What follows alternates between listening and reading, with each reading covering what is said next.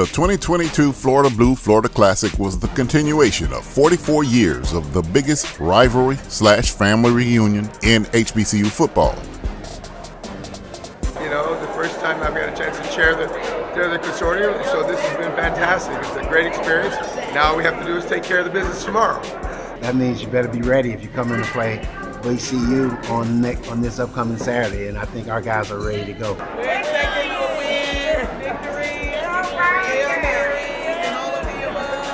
The teams have been playing for decades more, but the biggest HBCU Classic that is solely owned by the two institutions garners nearly $1.5 million for each school. And with over 55,000 in attendance at this year's game, they should hit that mark pretty easily. The Rosen Shingle Creek Hotel was where Bethune-Cookman Wildcats and FAMU Rattlers met on Friday before the game to engage in high-level banter in the annual Florida Blue Florida Classic Luncheon in preparation for the game, with state bragging rights as well as years of family integration, as you would be hard-pressed to find a family that does not have both Rattlers and Wildcats in the bloodline. The cheerleaders, presidents, and everyone else took part in getting everyone hyped and ready for the big game at Camping World Stadium on Saturday.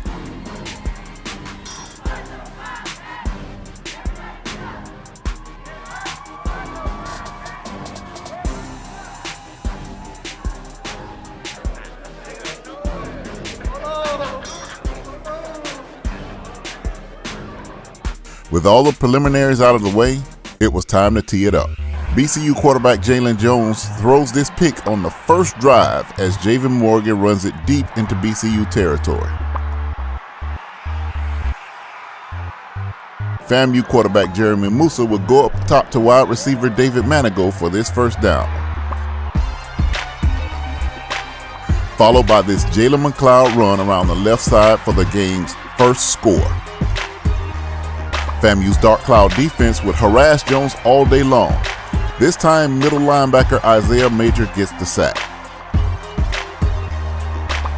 Anthony Dunn had a career day for the Rattlers. He caught 3 sacks and 1 additional tackle for loss, as well as recovered this fumble to give the Rattlers the ball in great field position.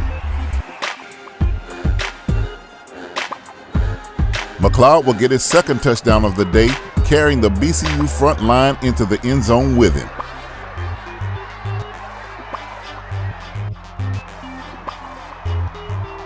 For the Wildcats, Keyshawn Bird had a productive day. The elusive running back gains big yardage on this run around the right side. To start the second quarter, he would scoot around the right end for BCU's first score. This brought the game score to 13-7 in favor of the Rattlers. Musa would come back and hit Manigault across the middle for another first down. On the next play, Xavier Smith got loose on a post route and Musa hit him with a dime, leading to the Rattlers taking a 20-7 lead in the second quarter.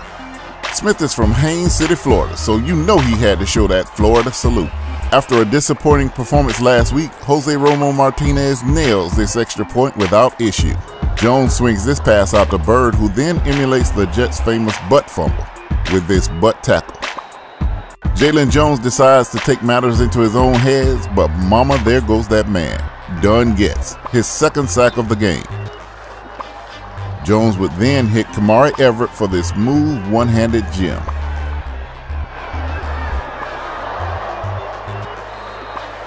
Did I mention that Anthony Dunn was all over Jones?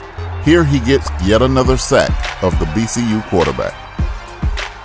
Manigault and Xavier Smith find the pockets and wait for Musa to deliver the package as FAMU executes a long drive with grinding down the game clock.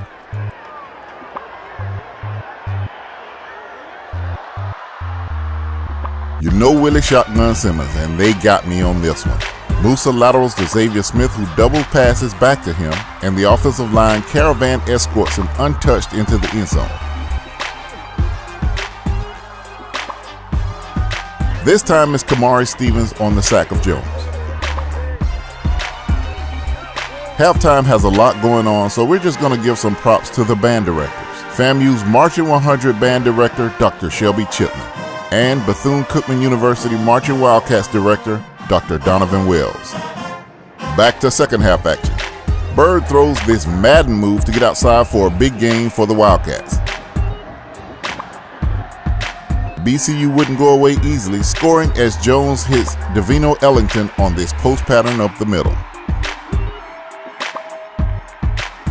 FAMU wasn't able to capitalize on the next drive, but Tevin Griffey, son of Hall of Famer Ken Griffey Jr., puts a big hit of his own on BCU's punt returner. That hit got the fans hyped, and then the Rattlers were bouncing. You see him, dun dun dun dun. Anthony Dunn lived in the BCU backfield all day. Jalen Jones goes straight Michael Vick, weaving through the Rattlers deep into their territory.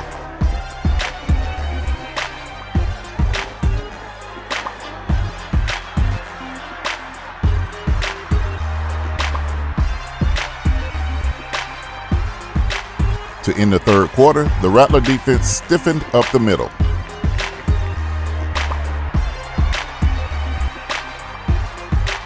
Newly appointed FAMU Athletic Director Tiffany Dawn Sykes was making her rounds at the Florida Blue Florida Classic. we got to mute this part because Coach Simmons simply was not happy. Jones would connect with Everett in the back of the end zone for BCU's final touchdown of the game. The Rattlers would break through and block the extra point.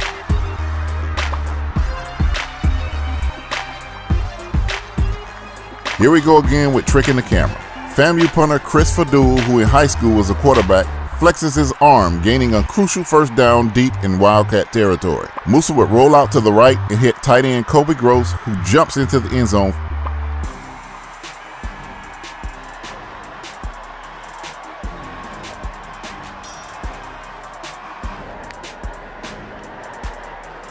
Musa hits David Manigo, who carries Wildcats with him for a few yards, and then Terrell Jennings would make his way to the pylon for the 41-20 final.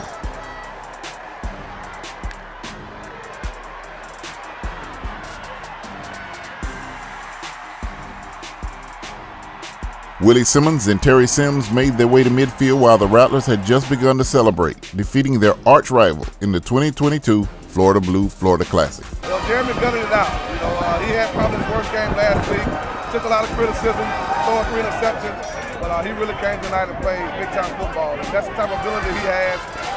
He's a special player. He showed that tonight. You know that Bethune-Cookman has won so many in the past, and you guys are kind of rewriting that a little bit. What does that mean for you as a coach? Well, it means they keep me around a little bit longer. Games like this, there's an old saying that they'll rather go 0-10 and win the Classic than 10-0 and lose the Classic. So we know how important this game is to all of our fans, our students, the alumni. We really want to come out and represent for our university.